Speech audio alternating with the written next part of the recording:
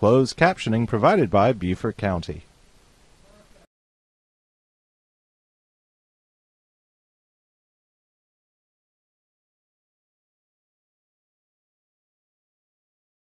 Everyone, it's Tuesday, August 13th, 2024, and we'll call this meeting to order. We'll start with our Pledge of Allegiance, followed by our invocation. Allegiance to the flag of the United States of America and to the republic for which it stands, one nation, under God, indivisible, with liberty and justice for all. Mr. Hamilton. Let's pray. Most merciful and Heavenly Father, we come now thanking you for all that you've done in our lives. Father, I want to thank you for giving us your wisdom so that we may serve your people. Father, that we use this wisdom to serve them with fairness, serve them with completeness, and to make Bluffton a better place. Father, that you guide this meeting, that words that we say and the meditation of my heart be accepted in your sight. These and all other blessings we ask in your name. Amen. Okay, we'll start with the adoption of the minutes. Stephen, if there are any changes? Minutes would be, no changes that I know of. It'd be if council has any changes for the minutes.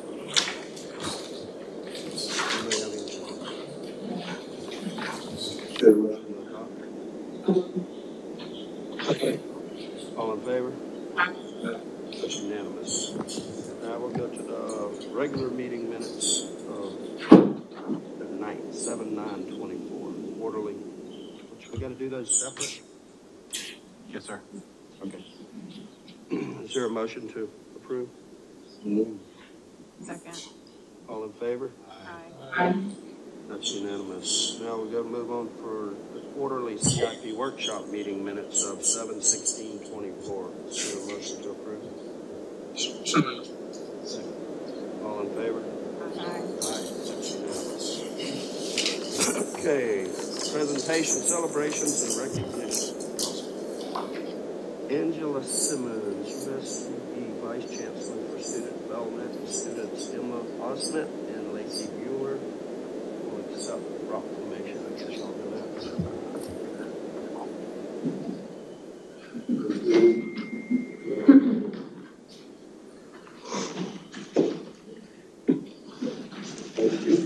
Hi. How are you? Good, how are you? Nice to meet you. Meet you. Nice to meet you. You want to read this? No. All you. USCB Sand Shark Proclamation. Whereas the University of South Carolina Beaufort is a fully accredited comprehensive baccalaureate institution within the University of South Carolina system. Whereas USCB provides specialized instructions in 20 undergraduate degree and 2 graduate degree programs to fulfill its mission to respond to regional needs, draw upon regional strengths, and prepare graduates to contribute locally, nationally, and internationally. And whereas USCB is a primary resource for exceptionally skilled healthcare professionals, teachers, hospitality managers, science-based researchers, and computational specialists in the in South Carolina Low Country. And whereas USCB has a reputation for institutional promise as a regional catalyst for progress and engine for culture and economic growth. And whereas reports indicate that USCB's regional economic impact is in excess of 1,066 jobs, 50.5 million in additional wage and salary income, 122.4 million in output, and 1.6 million in net government revenue. Whereas USCB welcomes more than 2,100 students, their parents, other families, and friends to campuses in Bluffton, Beaufort, and on Hilton Head Island, and to athletic facilities in Hardyville for the start of the 2024-25 academic year. Therefore, our Mayor Larry Toomer, along with Bluffton Town Council, do hereby proclaim the week of August 19th through 24th, 2024 as USCB Sand Shark Welcome Week. Congratulations. Thank you, sir. You want to tell everybody what that's about? Our welcome week? Yeah, just a little summary there. Okay, so welcome week is whenever we welcome all of the sand sharks back. lucky for myself and Lacey, this will be our third year having the opportunity to welcome the Sand Sharks. I'm actually student body president and she's student body secretary and treasurer. So we've had the honor to get to welcome all of the Sand Sharks back. Basically what happens is we have the kickoff, which is move-in day. So it's really busy that day. Everybody comes in and is moving all their stuff.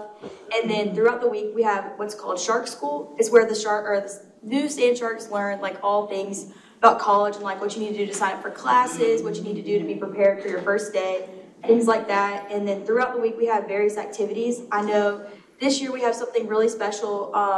Our campus rec is hosting different things throughout the Bluffton and Hilton Head communities. There's kayaking trips and stuff like that, which is really cool to encourage the Sand Sharks to be out in the community. And then we also have on-campus activities such as like we have a bonfire one night. We have like a movie night. We have a Rock the Wreck where we go and we play glow in the dark like mini golf and things like that, which is really cool. Awesome. But yeah, it's just a really great celebration to encourage all the people because we have so many out of state and so many in state. So it's cool because a lot of people have never been to the Low Country. So it's kind of like welcoming everybody home. Great. Well, thank you guys so much. Sure. We'll get a picture.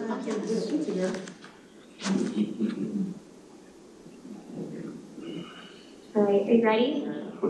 Got it. Thank you. Thank you so much.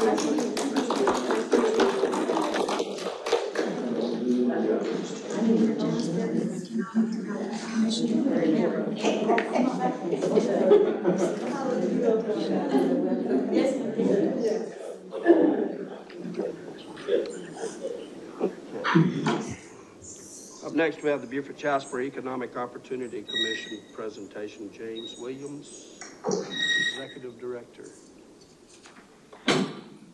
Here. Yes, sir. Welcome. Welcome. Good afternoon. Mayor, Council, thank you for having me. I do believe we have a slide.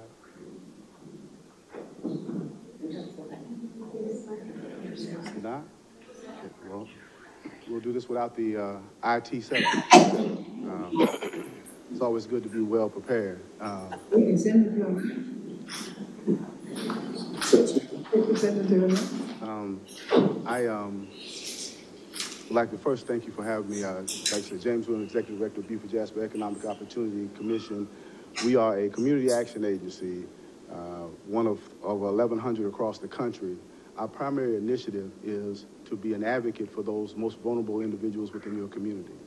Those constituents that you represent, that within inside the city of Bluffton, just under 6% of your population live below the federal poverty guideline. About 18% live within that 200% of that poverty guideline, which makes them very vulnerable to things such as your housing wage allowance. Those households that live in a household that cannot afford a moderate home within the community that they live. And as you know, according to Department of Labor, affordable houses have surpassed all other things as the most lurking concern, not only in low income, but even in medium income households. So as a community action agency, we have the latitude with the Community Service Block Grant to partner with not only other nonprofits, but local municipalities to align with our federal and state funding to best support those members in the community that need it. We do that through a variety of different federal programs. Obviously, we have a community service program that allows us to help with not only energy and home rental and repairs, but energy assistance, as well as food and nutrition. Those valuable commodities that sometimes we take for granted that are essential in some households that are not receiving that. We also have the pleasure of running the Head Start, Early Head Start program, which is a fully comprehensive early childhood education program only for those households that are at 100 to 130% of the federal poverty guideline, the absolute most vulnerable members of your community, to prepare those children who sometimes suffer from a more than 30 million word gap from someone in a medium or advanced household by the time they reach kindergarten.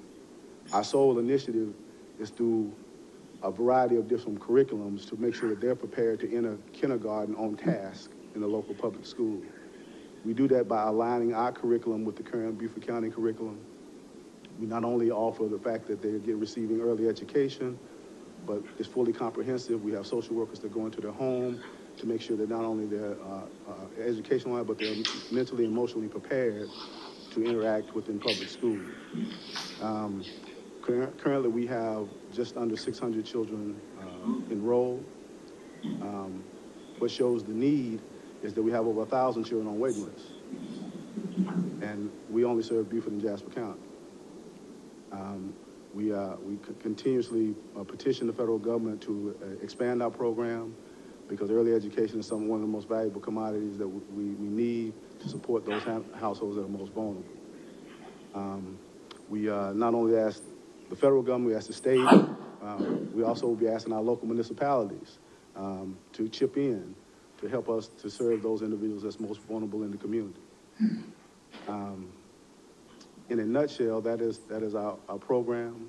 You know, our desire is not only to help and support those individuals inside the city and town of Bluffton, but also in those surrounding areas, those unincorporated areas, you know, where we have the latitude to reach out to some of those areas that are in most need. Right now, we currently have the pleasure of partnering with some of the housing trusts to take it and evaluate some of the affordable housing situations throughout the community, to try to target those areas that would be the most urgent need to be addressed as far as housing is concerned. We're also in partnership with the Housing Authority to do the exact same project. Through our weatherization program, we're currently entering into an agreement to repair more than 75 of those apartments that are under the umbrella of the Housing Authority that have been determined unfit for living conditions. So we're trying to do the work in the community to support the initiatives that you need. I want to introduce ourselves, make known, a reminder to some, introduce to others who are not familiar with our program, and of course make myself available for any questions or any future engagements that we may need. At this time, is there any questions? Thank you. Any questions? Bridget, you have any questions, sir? No questions. I just want to say I'm familiar with the program and grateful for the work that you all do here. I know that you all also have provided utility assistance, you know, for residents to pay light bills and those who lost, you know, food through like a refrigerator, something that's gone out. And a lot of people have benefited from the work that you all do. So thank you for that. And if we can partner, I would definitely be interested in seeing what rest of council says on that. Well, we have had the opportunity to partner with the town in some housing reverberations that we've done over the years. So, you know, just in those small partnerships, well, they wasn't small for those houses that we impacted, but for those partnerships, we would like to see our partnership expand. I would like to commend you also. I'd like to say that, you know, a great community has great nonprofits, and it can't exist as a great community without them. But, where does the primary funding come from? Our Department of Health and Human Services. Okay. Are there other avenues of funding? Yes, well, the State Office of Economic Opportunity, that's what one of our funders. Department of Health and Human Services and Department of Energy are our three largest funders. We also receive a modest amount from some of our local utility corporations as well. And is the state a good, strong partner? I'm going to use the word strong. Is there another question? Nah. The state is a good partner, but obviously with state and federal money comes a lot of guidelines. And what we find is the biggest hindrance is that we come across a lot of households that are truly in crisis, but because of those state and federal guidelines, we are unable to provide the assistance that we need. That's why it's so important to have a relationship with the local municipalities, so that when your constituents are having issues, and we've already vetted the fact that they're truly in crisis, that we can extend those services to them through funding that we may receive locally. Thank you. Where are you based? So our primary main office is on Robert Smalls in Beaufort. In Beaufort. Thank you for what you do. You already know him. Well, if you know Fred, we don't need to.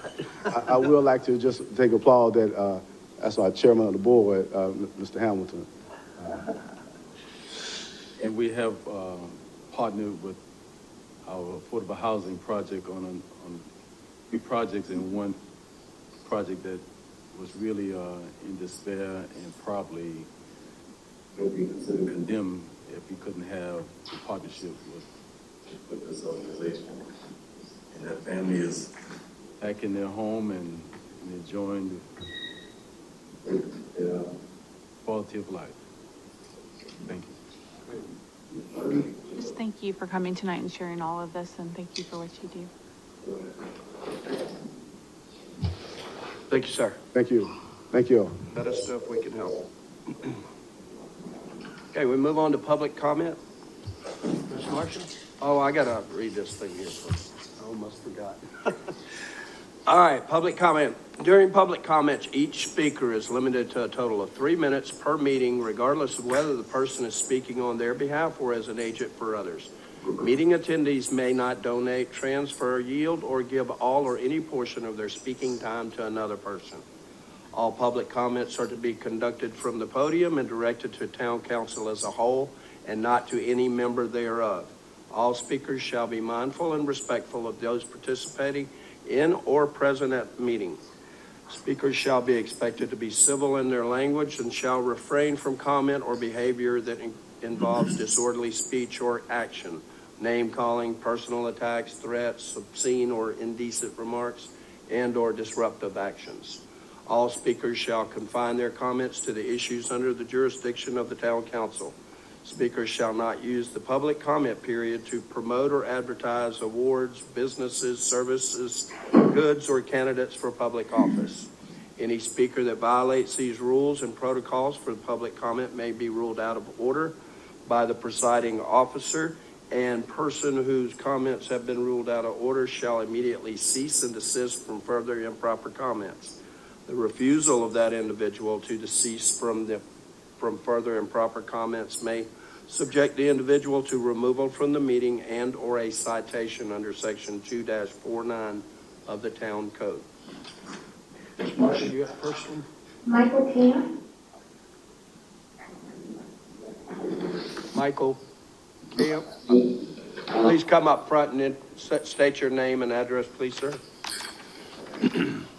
My name is Michael Camp. I'm at 781 Corn Planters Court in the farm at Buckwalter. I had originally intended to donate my minutes to my colleague back there. That didn't work, did it? No, it didn't work at all. So I'm here to, I'm gonna, just go back to my seat, and I'm here because of drainage. I want to see what's happening. Thank you. Nancy Brensecki. Nancy Benstrucki. Carrie Imes.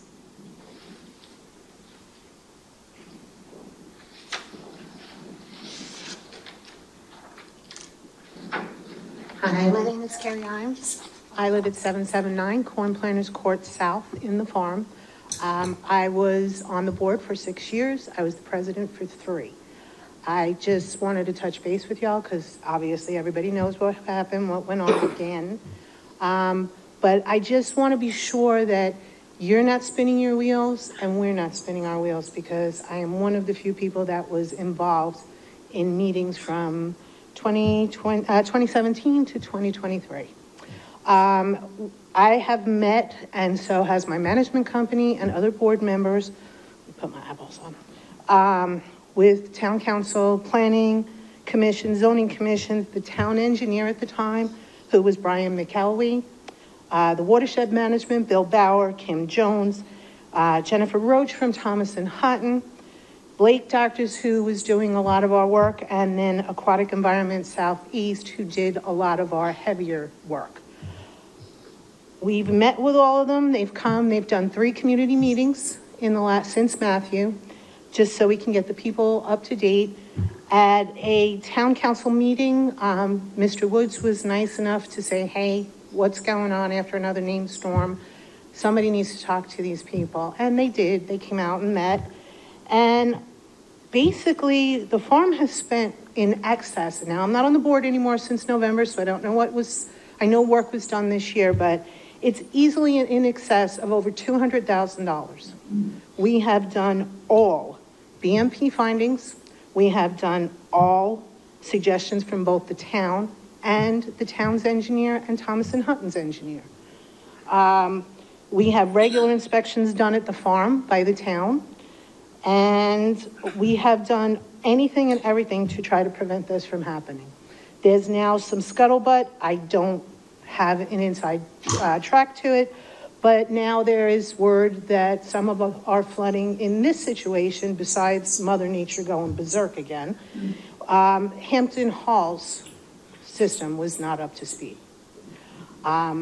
That I question because, like I said, we do get regular inspections, and I would like to think the other communities involved in this system are subject to the same, because this again was catastrophic. We have homeowners that couldn't flush their toilets for a week. Up until Saturday, we still had water on at least 3 roads. I had water in my garage. I've had neighbors who've had their house flooded. I couldn't leave my house for almost 4 days. Something's got to be done. I mean, if we're doing everything that's told, I understand the town is not responsible for any kind of upkeep and everything like that. But if we're doing it all and the system is still not working, and one of Sorry. It seems the system is inadequate, because we were told it was built for the time, which was 5.5 inches, and now these storms are saying at least 8.5. So we're already in a deficit. I appreciate. We don't talk back on public comment. At the end of this public comment section, we're going to talk a little bit about what you're just hang out and I'll be here. Thank you for your time. Maybe there'll be something new. Okay, thank you. You're welcome. Thank you. Richard Evans.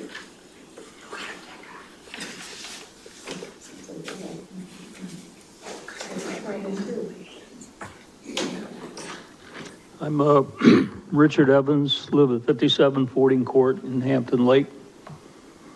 Mayor, council people. I just want to make sure to start out that the council knows that our intention is not to try and stop the apartment complex, the Parkway apartment complex, but at all. We don't want to stop the project, but for Fording Court people, we would like to be able to enjoy peaceful inhabitants of our residences during the construction process. We know there's going to be noise, although there would be less noise if the trees and underbrush in our buffer zone had not been cut down and removed, supposedly, accidentally. However, our goal is to ensure the council members understand our concerns, which we have never had to have before. Security, fencing, stench, odor, standing water, stagnant water, mosquito infestation, view, etc. If the breeze is coming from the north, we can't enjoy our patios or screened-in porch because it smells like a sewer due to huge piles of mud, rotting tree roots, underbrush, and debris that have been sitting on the property for several weeks now. Due to the recent storm, the property, which was once partially designated as wetlands, looks like a lake, which I appropriately named Fording Lake. We also have never really worried about security before due to all the woods and swamp between us and Bluffton Parkway. Now we have an open border, so to speak. We need several hundred yards of fencing going east and west where our buffer zone and the apartment property line meet. Hampton Lake HOA will erect this fence, but we need it now, not 2 or 3 years from now when the project is finished. In a December 23rd planning meeting, John Reed, the developer, publicly announced on video that he was going to deed the buffer to Hampton Lake. We can't erect the fence until this is our property or an easement is given to us in order to put up the fence. We're supposed to be a secured, gated community, but right now any thief or vandal can walk right in through our open, fenceless border. We have a lot of kids in Fording Court, so it's sort of scary. Regarding view, at the same time December planning meeting, Reed on camera stated, and I quote, "Those Fording Court people should be very happy because we will not cut any trees or underbrush in that buffer zone, and you can absolutely not see through it." That was a true statement at that time. After the buffer zone was partially leveled, we can now see the cars on Bluffton Parkway that we could barely hear before. Please watch the December 23rd planning meeting video. True disclosure is the law. Lack of it is why some of you are here today, because you voted in 2018 to stop a project on the same property that would have removed our 50-foot buffer and all our trees to the north. We want disclosure, and right now we don't even know who owns the property it's supposedly sold. Anything you can do to help us, we'd appreciate it. Thank you.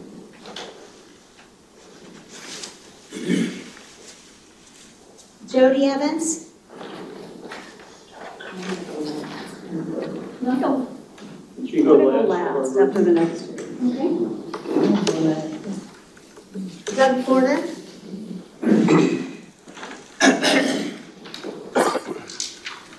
Good evening.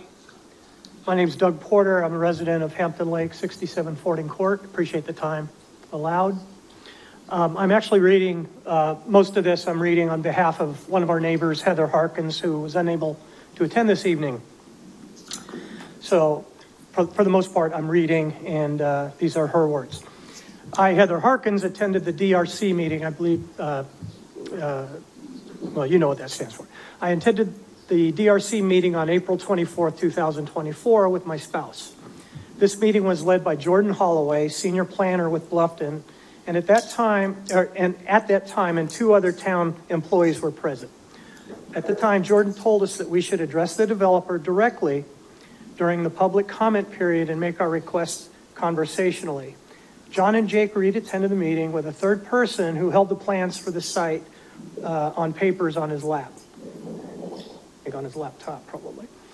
During the public comment period, my husband requested that the backside of the garages of the apartments that are being put there be painted a color to blend in with the environment, and we were told by both Reeds and the third person with them that should not be a problem. During my public comment, I raised several issues. I explained that lighting from cars pulling in and out of the spaces of the apartment complex were going to be shining direct light directly onto the homes on Fording Court. The Reeds responded that they would see what they could do about that. In terms of landscaping that area to block more light. The main concern I shared was that days before, a bulldozer operator had cleared vegetation in the 35 Fording Court parcel, which is about a 200-yard parcel of basically trees, green space. And that was supposed to remain completely undisturbed per the Planning Commission's approval of the project in December of 2023. I shared that this was heartbreaking to us on the street and that we had counted on that parcel remaining untouched. John Reed acknowledged the operator who had been clearing prior to April 24th had cleared too much and had gone too far, and Mr. Reed said he would, quote, make it right, unquote, and replace the overcleared area. Mr. John Reed went on to explain to me that Hampton Lake had a special place in his heart. He made it clear that he did not want to harm Hampton Lake community with this new development. Since then, we've been trying to clarify with the town and the developers when it will be, quote, made right, unquote, since it was never supposed to be cleared in the first place. There's significantly more noise and light pollution now as a result of the overclearing that was done in that buffer zone. This overclearing was never supposed to happen, and we should not have to wait 3 years for the landscaping of the project to be completed. And hopefully it could be made right sooner than that. A couple other notes, and these are my thoughts as well. Based on Storm Debbie, as I said, we've been here 9 years in that buffer zone. It's rained harder than Debbie since we've been here. And I've never seen water collect in that buffer zone like it did after Debbie. And what I mean is that with all those acres cleared of all the vegetation, that place filled up very quickly without the trees and underbrush to collect and absorb that water. And as Mr. Evans explained, it has created just a moonscape of a view and a lot of stench and a lot of just standing water. Mosquito farm. Thank you for your comments, sir. Sharon Brown? I'm glad you smiled when you called my name. That means I'm very important. Chris, I gotta tell you, that jacket is for you, brother. My name is Sharon Brown. I'm at 163 Buck Island Road. Thank you, Town Council. Lindy, I want to give you a kudos for helping with Back to School Fund Day. Help 618 kids have backpacks, okay? So I'm here. I live on Buck Island Road, and I want to just share that many concerned citizens in our community are frustrated with the disconnect and continual lack of consideration when it comes to meeting with residents about critical issues that affect our community. Y'all know what I'm talking about.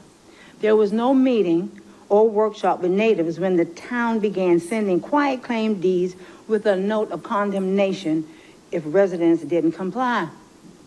Now, fast forward to today, residents have been receiving certified letters about possible unregistered businesses, untagged vehicles on their personal property. When will this stop? How do you guys know what those vehicles are for if it's unregistered? It's got to stop. You guys got to stop. We were once a community where everybody knew everybody, and even our officials and staff looked out for the community. Now it seems that they were no longer in that caring community.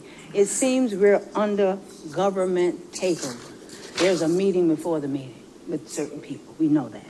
They care less about the people and more about what benefits the government.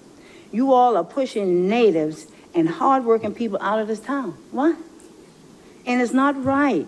Staff and officials don't even take the time to connect with the people anymore. They're issuing quiet claim demands and violations. We need a government that's concerned about all the people and not just policy that accommodates a certain subgroup of people.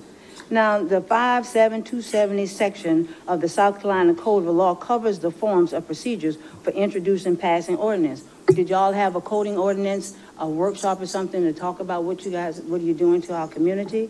It says that it states that every proposed ordinance must be introduced in writing or in a form of required for final adoption. Did y'all have a workshop? I'll wait till the end of this for somebody to answer that, since that's when you do it, okay?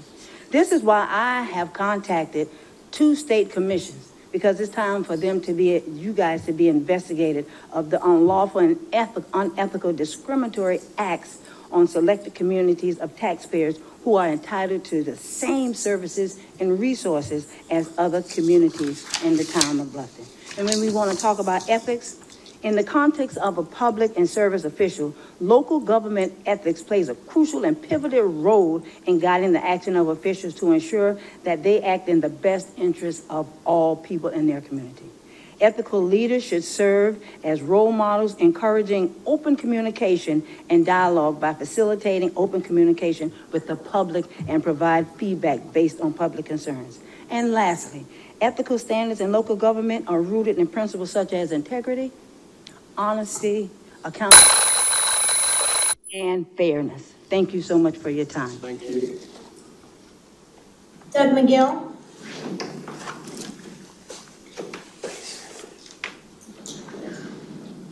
Well, good evening. It's an honor to be here to speak in front of you. And Richardson, it's good to see you. It's been a while. Now, name and address first, Bill. Sorry, Doug McGill, 21 Palmetto Cove Court, and I am a member of the Hampton Lake Community Association and its board of directors. The property we're talking about between Hampton Lake and Bluffton Parkway by the gate in Hampton Lake has been significantly cleared. It's dramatically altered the landscape, and it has, in fact, shattered the quiet repose that those residents feel that they had in their homes. And by the way, Bridget, thank you for taking the time to come out there and meet with them last week. I appreciate that. So there are 2 things I'd like us to think about here tonight. The first is that that change, the exigencies of development being what they are, it has caused overclearing. It's caused things to be really less than optimal for those people. It doesn't require us to take any action based upon that, but it should engender empathy on our part. The second thing I'd like us to think about is, do the words and promises made at a planning commission meeting or a town council meeting have meaning? If so, then I believe it is incumbent upon this council, who I know wants to be transparent and act with integrity, to take some action relative to working with the developer to mitigate some of the issues that we're dealing with. Thanks for your time. Thank you. Jody Evans.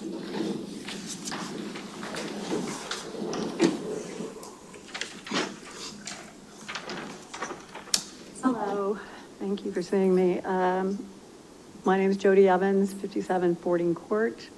in Hampton Lake. This is regarding the development that's between Bluffton Parkway and Fording Court. There were two building sites there. One building site is perfectly pristine. It was cleared, but it's pristine. It looks great. I have no problem with that. The other building site, which happens to be behind my house, is just a huge festering cesspool. It's huge. You can't believe the amount of water that's back there. And the water was back there before the rains. I know we had a lot of rains, but it was back there before the rains. And they did clear into the buffer zone, so now we have water in there that will probably kill the trees that are still remaining in there.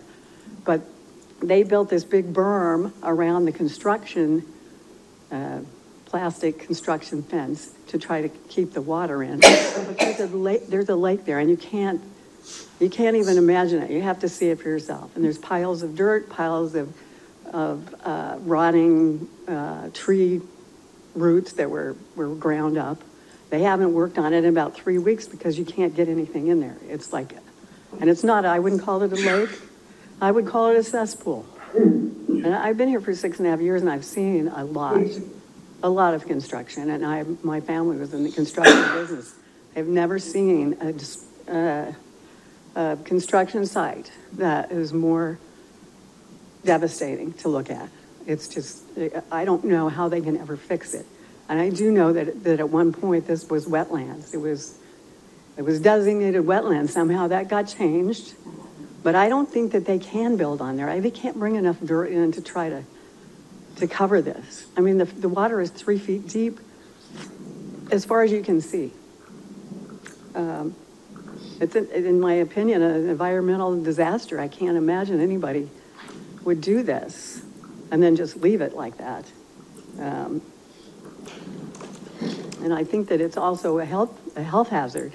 And it's under those big power lines that run through there on that property, which that's another problem. I mean, I don't know why you can build under huge power lines like that, but they were going to put, huge buildings of apartments buildings in there right under the power lines. And now there's no place for the water to go. I don't know how they can build there. I think that we're going to need somebody to come in and look at it that knows how to get rid of water. Obviously, there were problems in other developments like the farm, and we don't want that problem. I mean, we've got to do something about it. It's just, it's sad. It's depressing. I hope you can come out and visually see it. I know we sent pictures to you, but seeing it personally is something that I think we need to do. And thank you for coming. Thank you. Any more, Marshall? All right, public comment is closed. I was going to ask maybe Kim or get up and tell them where we are now. We haven't been ignoring the situation, and we understand. So maybe Kim can give us a little bit of an update on what we've done, what we're working on, or what we can look for. Yes, sir. My pleasure. Thank you. Chuck, this is pertaining to the water. Yes, sir. Good evening, Mayor, Council, and the public. Obviously, the last week, we have heard your concerns and we share them with you. As a limited services municipality, we recognize there are things we can and cannot do. However, one thing we can and will continue to do is listen to your concerns and work within your neighborhoods for what best suits our overall community to maintain life, health, safety, and welfare for everyone. To that end, I'd like to quickly go over this slide presentation will be put on the website, so it contains more verbiage than I will go over this evening, but that's why we knew it would be posted out of context. Wanted to go over quickly with you what Bluffton is doing for resiliency planning efforts, how we're collecting data and using that data to inform our decisions. This work is being undertaken through our watershed management division with the lead of Beth Lewis. Quickly, we have the requirement with our comprehensive plan, which is Blueprint Bluffton, to actually include a resiliency chapter, which was incorporated from South Carolina Comprehensive Planning Enabling Act. You can read that in 2022. Our blueprint, Bluffton, was adopted by council in November of 2022 and for the first time included a resiliency planning chapter to meet that state requirement. To that end, it is through our strategic planning process that we undergo every 2 years, and we evaluate annually that the comprehensive plan and its goals are worked into our work plans and our budgetary requests. Everybody can read that when it's posted online, what our strategic plan, focus areas and strategies are intended to do. What we focus on as staff and what council has set out for us as our strategic plan focus areas, and I've highlighted here under the May River and surrounding rivers and watersheds are clearly what our watershed management division are focusing upon, as that touches pretty much every other single strategic plan focus area as well. Specifically underneath the May River and surrounding rivers and watersheds, there is guiding principle number 4, which is to support the active planning and management for resilience. And specifically that is worked into an action agenda item, which is within this work plan for our this year, is to develop a resiliency plan that focuses on our natural resources and sustainability, as well as wetland protection and potential restoration in the future, and environmental principles based on a watershed area. I'm not going to read all of this for you. Again, it's there mostly for background for the public as it's posted. But based on this strategic plan, staff has already been undertaking in concert since February of 2024 with the South Carolina Sea Grant Consortium and the College of Charleston, a resiliency analysis project that has been in the data collection stage currently. The purpose of this particular resiliency analysis is important because it's documenting current impacts and anticipating future changes and challenges related to climate change as we continue to experience more intense and frequent storms, as well as those associated vulnerabilities, where within our community are more socially and environmentally vulnerable areas. And the intent of that is to use this information then to mitigate potential damage, maintain our infrastructure, and develop information to guide policies and plans and projects into the future. So specifically out of this project, these are the deliverables from Sea Grant and College of Charleston, which we anticipate getting. Currently, we are already working with them on maps and data on Bluffton's infrastructure. We are looking to the community to help inform our flood risk maps and information, not only based clearly on elevation, we are the low country, we know that, but specifically gathering community crowdsourced data for informing where we are seeing risks of different types that elevation may not actually elucidate. And again, I'm not going to read the rest of this for you, but we're using that catalyst, if you will, for internal stakeholder engagement. There was a survey sent out to council, senior staff, and to emergency management and key personnel to complete a vulnerabilities ranking form to say, look, of the normal types of vulnerabilities coastal communities say they engage, how does Bluffton leadership rank those? For instance, is flooding number one, or is the urban heat island another one, or is it our electricity grid? Everybody has a different opinion, and we want to make sure that we're aligning our efforts. And to that end, Sea Grant is working to weight each of these metrics to ensure we're coming up with models that are specifically tailored to our town and our town's critical resiliency related needs. We are additionally need and have already received external stakeholder input. We've held one public drop-in meeting already at the Bluffton Rotary in the Recreation Court area, Bluffton Park area. We are having a second drop-in meeting coming up here we go, in Pritchardville Elementary next week, next Tuesday from 6 to 7 p.m. And then again, we will have presence at the town's tent during the Arts and Seafood Festival. And what we're looking for people to give to us our survey information, either through that QR code. I'm going to give you a link in a minute.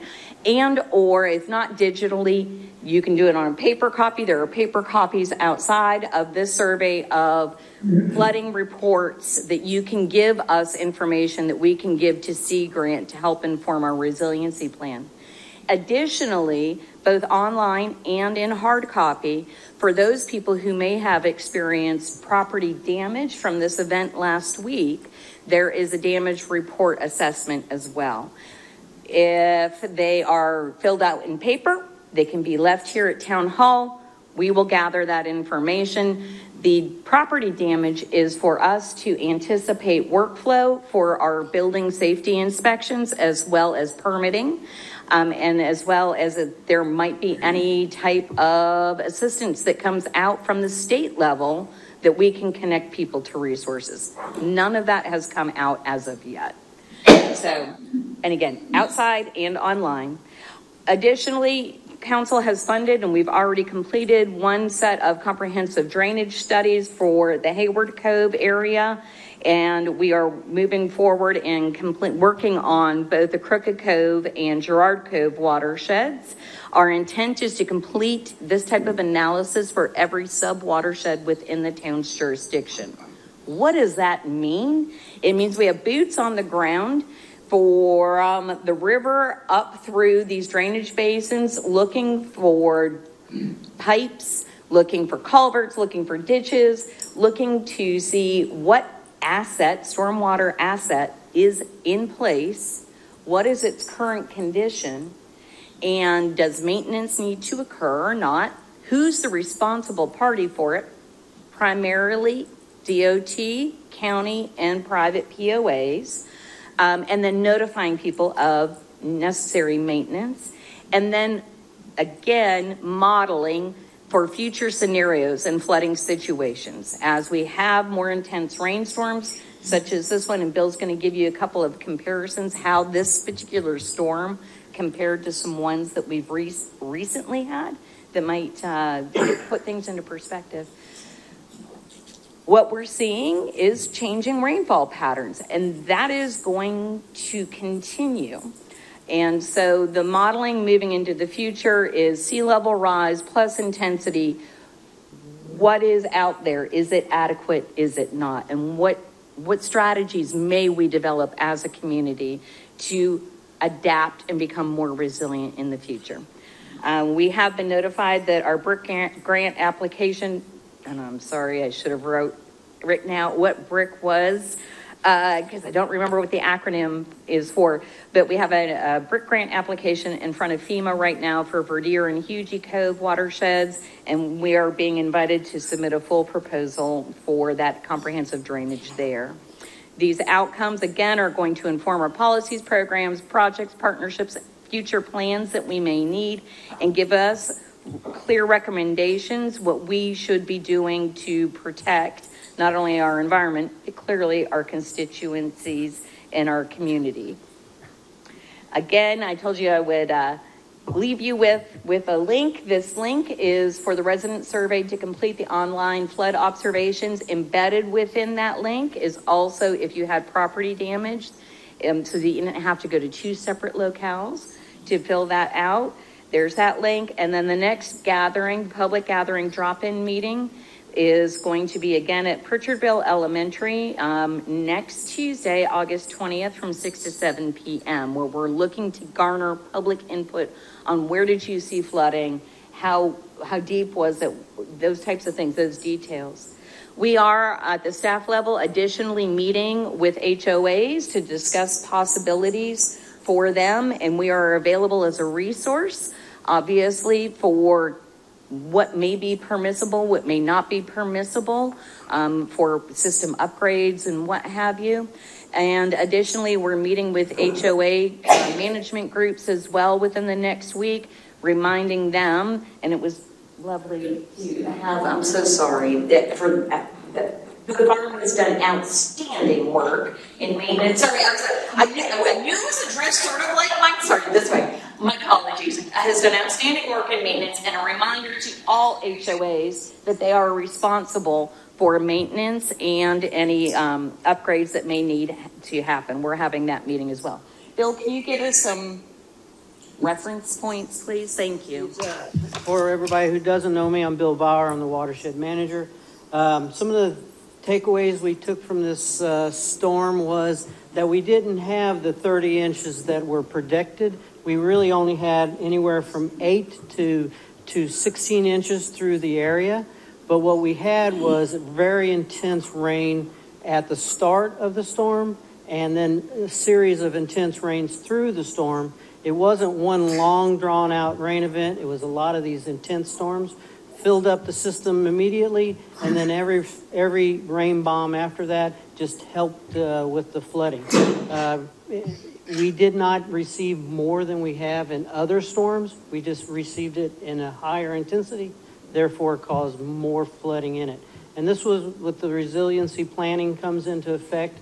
With the changing patterns, we'll be able to see that and then adapt accordingly to that. With the HOAs, yes, I'll say it too, the farm's done an outstanding job. Later, or next week, we plan on meeting with all the HOA managers to ensure that they understand the responsibilities of what the HOA needs to do for maintenance and assist them with any kind of support that they need to make sure their systems are operating correctly. I'll put in one last final plug, and then I'll sit down. I know it's a busy meeting. Thank you for the opportunity to address not only y'all, but the community at large, that the town does take this seriously and was already working on it. Unfortunately, Debbie was an example of why we were working on it proactively and why we need to continue to do this. Solutions will not come from government. They will be public-private partnerships at best, and that's my plug, is we are actively pursuing and asking people to participate in impervious surface area restoration projects out of the May River Watershed Action Plan. Some communities have declined to participate. We now hope perhaps in light of these events, they may reconsider. And when we ask other partners in the future, please keep in mind, we're doing this for our community as well as the health of the May River. Thank you. Any questions from council? Yes, and I'll wait. Yes, sir. Yeah. We'll put a line. 30 minutes are up. Thank you all. Thank you. Thank you, Kim. We'll move on to communications from mayor and council. Anybody, Ms. Burden, you have a... Just thank you, Kim and Bill, for getting up and doing that presentation. I know that a lot of people were affected. I've gotten lots of emails and phone calls, and it's something that we want to work with our residents and HOA with. So thank you for that. Also, thank you to our police department and all the public works for everything that y'all did last week. That you did a great job with, an intense storm. So I'm a big believer in let's come up with some, work together and figure this out, and the pervious surfaces and saving more trees and getting creative with this, but it's important. And thank you also to everybody that did come out and speak at public comment. I enjoy hearing all your comments. Yes.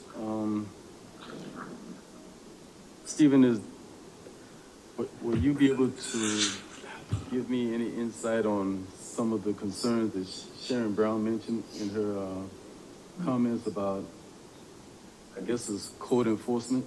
Well, I heard a couple things. One, there was some quit claim and condemnation that, as far as I know, the town has not sent any quit claims or condemnations out.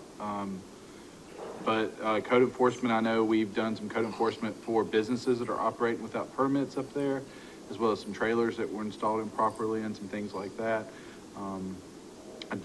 I'll have to look and see if we've done any cars or anything lately, but I think we pulled back from doing vehicles. But I'll double check and look into that. I'll have to check and be able to answer. I called you on a few issues, and I thought we had that resolved, but if they're still being big government out there, I like to be involved. I need to know what's going on. Yeah, most of the ones that they've been, and I'll double check and get back with you on that, is ones where they've been operating businesses and like they run a brush yard, they've been laying brush down and stuff. We've been telling them they can't operate, unless it's permitted to operate. But we did have the conversation about the cars, and I'm pretty sure that slowed, but I'll double check and make sure. And Kim, and I thank you for your presentation. You didn't mention about the issues that we have on Goethe Road, Buckout, and Simmonsville. We need, and if we doing this drainage studies, we agreed in open meeting that while we're studying, we're going to make some repairs. We agreed that if we saw any deficiencies along the way, we would make the parties aware of a needed maintenance or what have you. To that end, for the Crooked Cove and Girard Cove sub-basin studies, the comprehensive studies, the field component of that was completed back in June, and there were no deficiencies found. Minor occlusion of pipes, meaning a little bit of sediment in the bottom of them, no major blockages, no issues for required maintenance. Now, when you say that, where are you describing? Crooked Cove and Girard Cove. So think of the ditch by Cahill's. That's Crooked Cove. Girard Cove is a little to the east of that. So you're saying those coves is where the drain from Buckout and Simmonsville? Yes. Yes, sir. Okay, but the cove is not the problem. No, sir. They started there and went up. And went up into the drainage system. Okay, but I know that the ditches on Buck Island, Simmonsville, and probably Goethe Road doesn't have the right elevations, so they can get to the cove. That's the problem. That's a bigger issue with DOT, sir. Yes, it may be, but what we're saying as far as the infrastructure asset, where is it, who is it, what is it? Okay. There was nothing, that is a much larger piece, or for what we did in the field. Yeah. Everything was copacetic. Okay. If that's a DOT issue, and we knew that was the DOT issue for a long time. And they know as well, sir. Yes, sir. But we, and council and Stephen has said that we were going to address those problems when DOT does not address it. Is that right? Am I right? With cleaning the ditches out, but when it comes to shooting elevations and the storm drains and what goes underneath the ground, that gets beyond our scope of work. Now, we do clean and maintain the ditches so they flow, but we would have to contract out or find some. We don't have the ability to shoot elevations for that whole area, and we would have to permit that with DOT as well. So, and we haven't taken that route yet. We've been, we haven't contracted to do it ourselves. We've been working with DOT and asking them to do it for years. And it's up to them to make the process, to actually do the work. And it's nothing that they've undertaken as of now. Council, I'm asking us to, maybe if it requires a workshop, let's do a workshop, but we can't continue to kick the can down the road on this one, because it's been something that I've been asking for a long time, and it's not going to get any better if you fix the cove and the water can't get to the cove. I think it would require a few workshops. I think from what I've seen, and I rode around like everybody else did, and coincidentally, I did go to Hampton Lake on Sunday to look at that area over there. But the topography, the way the land slopes and runs, is part of the equation of this. And so, even if you fix ditches, but you're getting, and what I just heard a minute ago, the forecast was 20 inches to 30 inches of rain. Everything in Bluffton would have been flooded, every bit of it, because there's just nowhere for that much water to run. So I think what I'm trying to get at is, I hear you, and I'm willing to support that. I think we need some workshops, because you're talking dollars here, and they may be massive. I'm assuming it would require some storm drains installed, I'm guessing, If they would even work. if they would work. Quite honestly, because of that wetland area that it passes through, there's no elevation change. Truly, Bill and his team have worked with GIS out there. We're talking inches of topography change. So it's why when a lot of folks, when we put the pipes for DOT underneath Buck Island Road to help prevent flooding, everything has its capacity. When the water equalizes, it's wetlands on both sides, and it's truly just a matter of inches of fall, a change. So when I talk more and more about keeping your stormwater on site, keep your stormwater on site. Don't put it in a ditch, because ditches have capacities. We all have capacities on site too. Don't get me wrong. I mean, that's why we have ditches, but we need to keep our stormwater on site to the best of our ability. Okay. Kim, I understand where you are. I grew up on Buck Island, Centerville. Doesn't look a thing like it did it? And go through Right. it wasn't like this Right. when I grew up. There's development that's causing some of this water to stay in place. And wells don't, Vista View, there used to be Vista View project is one. It doesn't allow it to pass to go to the cove anymore. And that, sir, is what will come out of the next phase of the comprehensive drainage, is the modeling piece, which we anticipate in the spring of next year. The easy part is done, which is walking these sites. Now the modeling and different rainfall events, that takes more time.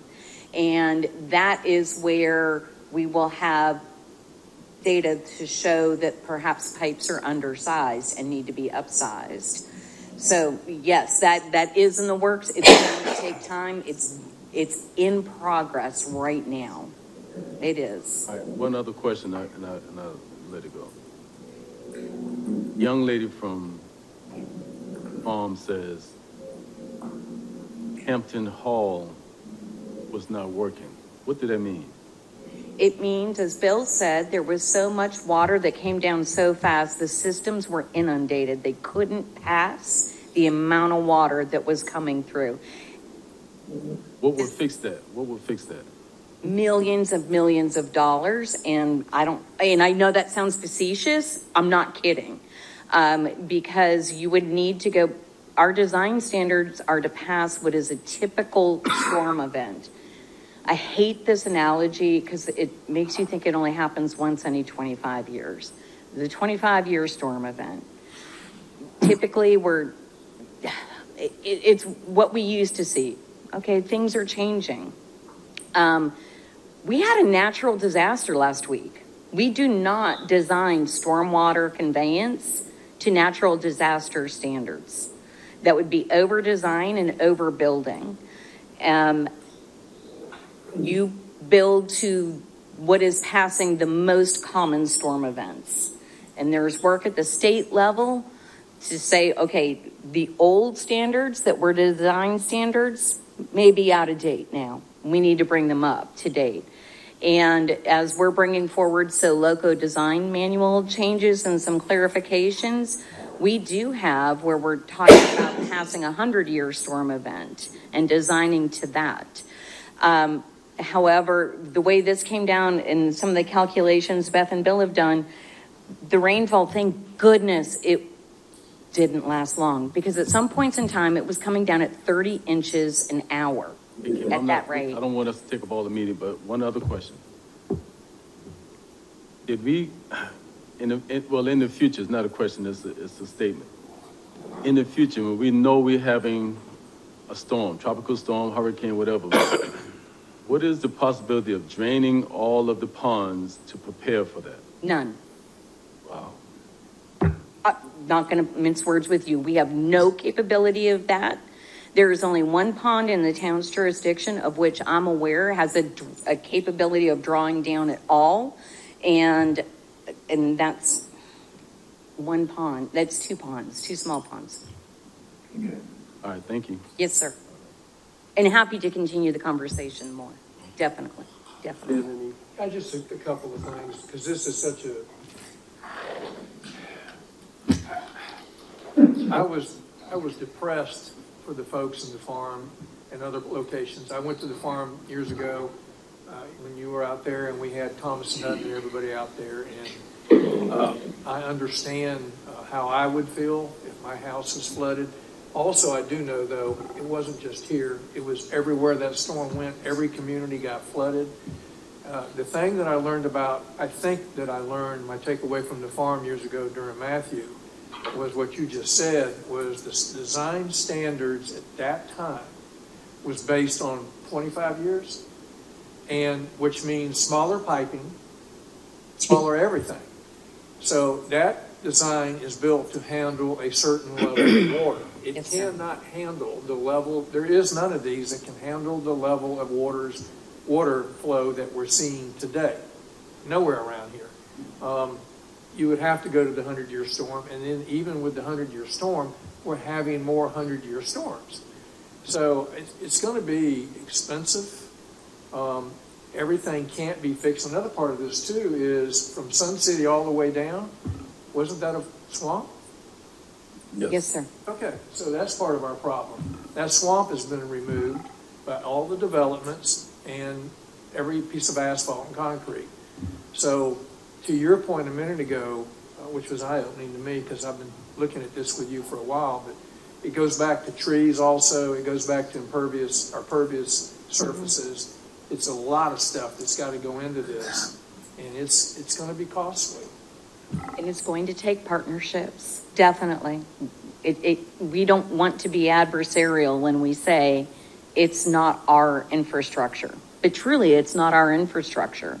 It's privately owned. So how do we partner with communities to seek out grants that perhaps they, as a private entity, would not be eligible for?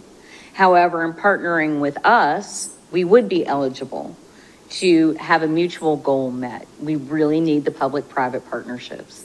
It's going to be a community effort. Bridget? Yes, before I come back on that, I wanted to give a few thank yous and commendations. I think our staff did a wonderful job with the handling of the storm, particularly Public Works was out in rain, draining ditches and doing other things, and I know many people were grateful for that. Also to the back to school day that the Bluffton Community Area Association hosted was a great event. 618 kids were able to get book bags filled with goodies to take back to school, and I know that many people were appreciative of that. I'm grateful that we did not have any fatalities with this storm, and that the residents were impacted, that we at least were able to come out of that and now get to some solutions. And so echoing the sentiments of what many of my colleagues up here have said, while we do not own and control a lot of the infrastructures, we do have and we do take pride in the fact that all the residents in Bluffton are tethered to us. And so if one community is undergoing or facing something, it becomes a problem for all of us. And having people reach out and share some of the frustrations that they had, and even seeing in places like the farm where you had sewer holes that were backflowing because of the water. Now we're not just talking about individual properties affected, now that's a safety hazard. And so while we cannot do it alone, we do not have the funds to do that, it does require collaborative efforts, and we're at the place where we definitely should, where we can intervene as the mitigating, at least, liaison in this to bring those who can affect the changes we need to the table. Because we know that these occurrences are not going to slow down. We know that they're not going to be any less severe than what we experienced. And whenever we're reactive, we're definitely too late. And so being able to address what we need to address is something that I'm interested in seeing how we can come up with some solutions and not continue to defer of those who we know have been neglectful of what they should maintain and take control of. When these issues happen, all people see and know is it's Bluffton, and it happened in our community, and we're the governing body that controls some of those ordinances. So I'm definitely looking forward to seeing the resiliency plan that you all have been working on, Kim and Bill, and thank you guys for that. And also knowing that I would implore residents and community stakeholders to reach out to your legislators at the state level, because it also not just goes with our local ordinances, but we also need them at the state level to uphold that. And given the protections to wetlands and understanding that we cannot bury our heads in the sand and pretend that climate change is non-existent or some fairy tale word. It's real, it's here, and as a coastal community, we feel it way more than others do. And so definitely behooves us to come up with some solutions sooner than later. And again, thank you to everyone who's been working on what they're doing, and to the residents that came. We'll definitely be looking forward to working with you all. We got a lot to go through, so I'm going to cut mine short and sweet. This was my first hands on the wheel hurricane, so it was a bit of a learning experience. You know, you can ride in the car all day until you get behind the wheel. It's a whole different seat over there. So I just want to commend staff, start with Stephen and Joe. You know, we've communicated with Beaufort County and the other mayors, and it was a lot of moving parts that I didn't even know existed. You know, the sheriff's department, all their roles. Our grounds crew were out the whole time. I mean, I couldn't be more proud of those guys. Just a great job, and we all need to thank God, because the river did not play a part in this storm, nor did the wind.